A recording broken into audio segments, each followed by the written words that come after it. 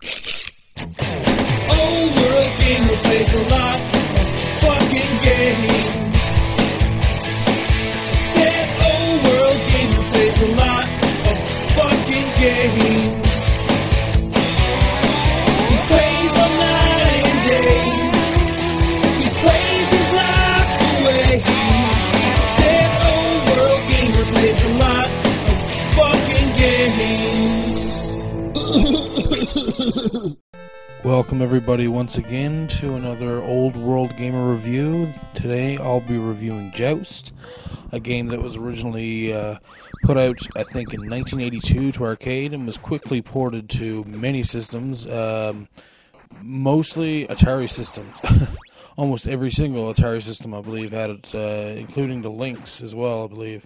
And yeah, it was also ported to the Nintendo. Obviously, this is the one I'm playing right now. And, yeah, basically, you're a dude riding around on an ostrich with wings. I know, that's kind of weird. And apparently, according to the story, the second player rides a stork. But I'm not sure if that's 100% right or not. But anyways, the whole objective of the game is to be higher than any of the other computer players that you're playing against. And to basically, if you're higher than them, they turn into, or you can be lower than them, and they'll kill you, obviously, and again, and again. Okay, it's been a while since I've played this game, so let's give it a go again.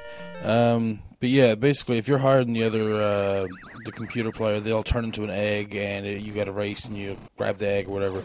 If you don't grab the egg, it'll hatch into one of those same little dudes that are riding the green ostriches, and basically they'll become one of the next strongest level of the computer players, I guess. So it'll be a little white dude instead of a little brown dude, and yeah, like that. See, that's how you kill him. But anyways, yeah, there's also another enemy in this game is a pterodactyl, which to this day, I have never been able to kill it. Apparently, you just actually stand there with your jousting lance, I guess, or whatever you want to call it, and it runs into it, and you kill it that way. Now, I've never tried this. I've only just recently figured it out, but I've never actually tried it in this review, so you won't actually get to see me do it. And yeah, as the waves progress, you'll have new obstacles they'll give you, like the flames that are down there now. The bridge has been taken out, so now you can't run across the bottom like you could before. But then again, it opens up a whole new fun thing, which I'm not sure if you'll see it here now or not. Probably not. But yeah, those little flames that are there are actually little hands that'll pop up and try to grab you, or the enemy. Oh, there's that cocksucking pterodactyl. And that thing kills you in one go, like that. Yeah, wave 4. Game over. Fucking awesome. Okay, we'll give this another go, yet again. I never said I was awesome at the game, so... And the best thing is you start off with 5 lives. Anyways, yeah, if you actually take your time and, you know, take the game a little more seriously, I guess, then you can actually do pretty well with the game. I mean, it's not that hard.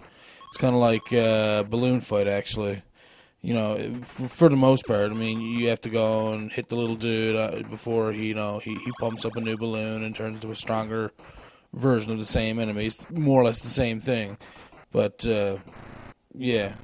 Anyways, as you progress, new things will happen, like the bridge down there that's on the very bottom level. That's probably going to burn out now after the next wave, I believe.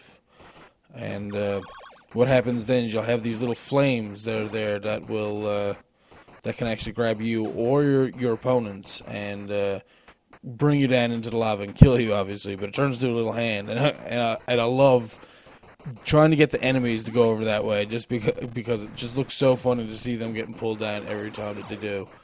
But yeah, there's one other enemy in this game that I'm aware of, because it's been a while since I've played this, and I didn't really play as long as I should have, I guess. But well, there goes one right into the lava.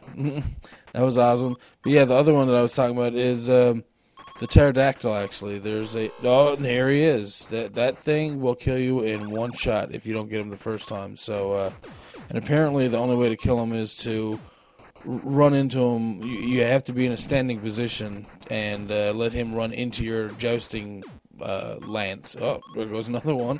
And there... Oh, no, not yet. But, and yeah, the eggs will fall in. Jesus, the lava does have to work for you if you actually use it enough. But oh, and here's a little bonus stage: collect them all before any of them get rescued, kind of thing.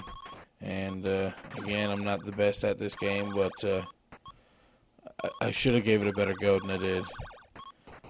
But yeah, when I was playing this game, the furthest I've ever gotten is like level 40 or 50 something, and I think that's pretty good, but I mean, I'm sure there are people who've gotten, obviously there's 99 levels, I'm sure there's people who've finished this. If you take your time again and have patience, you can do, you can do this pretty well. So yeah, you're basically looking at a strategy of take your time. If you're worried about the pterodactyl, just stay still on a platform, let him run into your jousting lance, and he'll die. That's how you get the most points. You get 1,000 every time you kill him, so...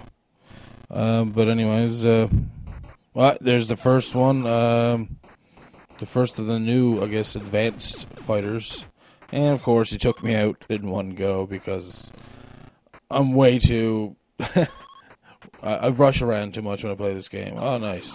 And see, there's one getting picked up now, and now he's a stronger version, so, plop, egg into the water, and come on, little hand, do your job, pull him in, pull him. Oh, he got out of it. Shit. Oh, great. And here comes the fucking pterodactyl again now. Get away, get away, get away. Okay, great. Yeah. Oh, and this is also... This game is much more fun at two-player. You can either work together or you can actually compete, because you can kill each other, which, like Balloon Fight, makes it way harder. Anyways, I'm the Old World Gamer. Thanks for watching. See you next time.